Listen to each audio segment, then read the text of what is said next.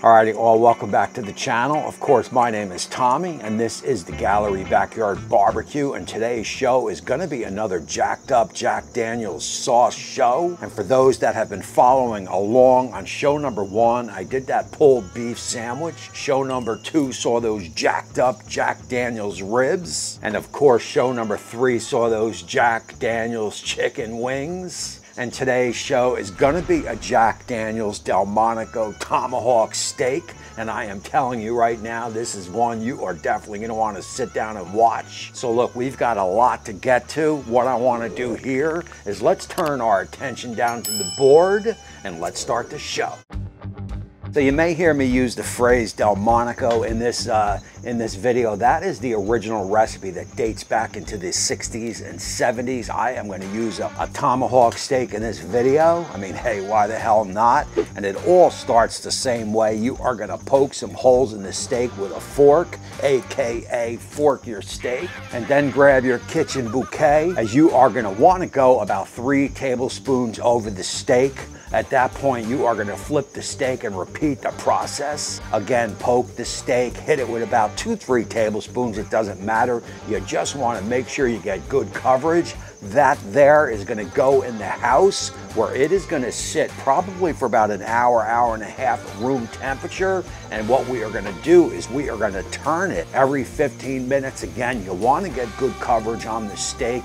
You want to keep flipping it, you want to keep turning it. After that, we will head on out to that Masterbuilt gravity fed and get that fired up.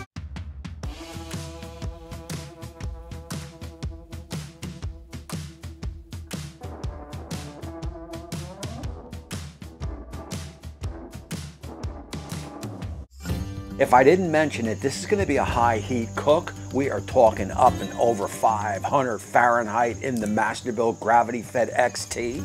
And as you can see on the board, we have been resting for about an hour and 20 minutes. And I am going to monitor this whole cook with my chef's temp. And real quick, as I set that up, I've got a show announcement on an upcoming show. I am going to be doing a review. This is an unsolicited review.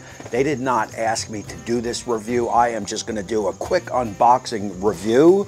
And I've got a couple of these Pocket Pros from Chef Temp to give away. And who better to give them away to than my viewers? So that is going to be probably my next show after this one. And I will give those away on an upcoming live show. So you want to stay tuned to that. And I've got my wireless Chef's Temp all ready to go. And the pit has come up to up and over 500 as mentioned. We will get that steak on. And as you can see, she is definitely cruising. And look, I am going to go 3 minutes and then I will quarter turn it. But at that 3-minute mark, I will bring you guys back and we will take a peek. I do believe steak cooks on the Masterbuilt rival right up there with that kettle cook, as we are 3 minutes in. And basically at this point, we are going to quarter turn it, then shut it down. You are going to want to let it go for another 3 minutes. Remember, we are up and over 500 in the pit. Once that 3 minutes is up, it is time to flip it. We are 6 minutes total into the cook. And I gotta tell you, we are building one heck of a crust. As we just take a moment or two to admire that tomahawk. And look, before we close it for another 3-4 minutes or so, let me bring you guys in. Let's get a little bit more of a close-up at that crust. And I am definitely jacked up for this. Let's shut it down, and maybe in about 3, 4, 5 minutes or so, I will bring you guys back and we will take this to the last and final step.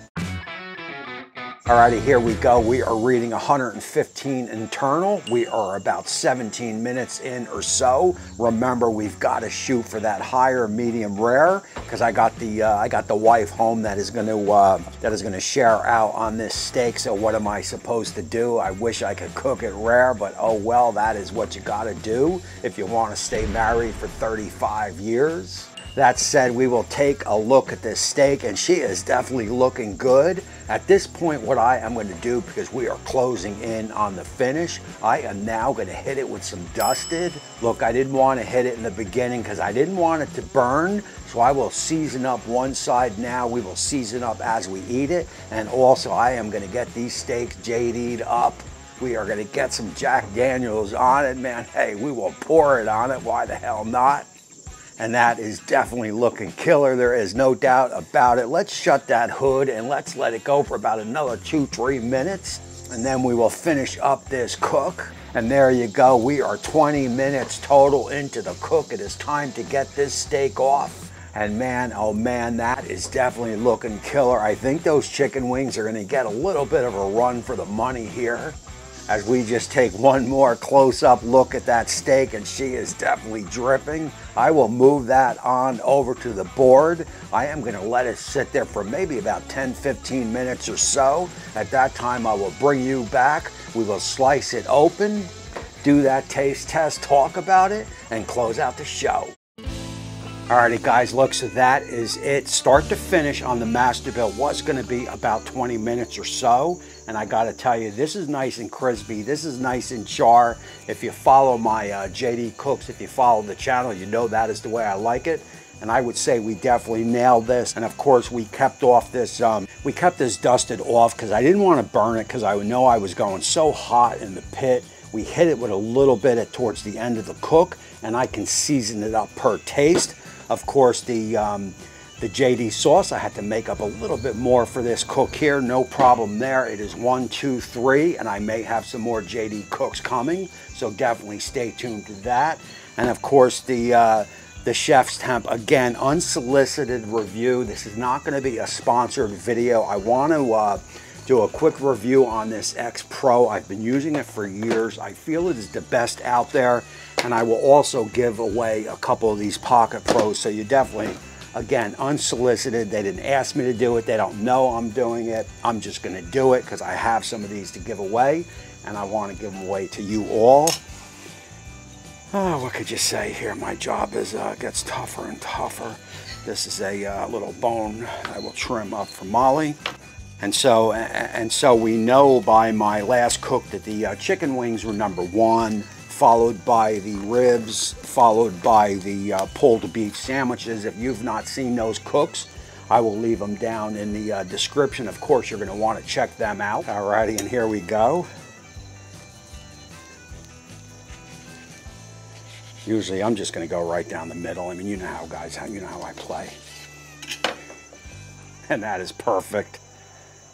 And again, this recipe, the Delmonico, well, this was done at a Delmonico steak. I probably mentioned that during the cooking process. That kitchen bouquet, or whatever it is called, it seeps down into the meat. I am telling you, it is incredible. It's just, you can see where that kitchen bouquet kind of seeps in there. And of course, this was a high heat cook, but we got to see how we did. Let's rip a couple slices. Of course, we're going to want to get these a little bit dusted down. Just a little bit. A little bit goes a long way. And of course, we got to get the JD sauce on there. I'm going to give you my opinion, and I am going to rate out this cook compared to the other ones, and cheers. I love this recipe. Like I said, I've been eating it for years.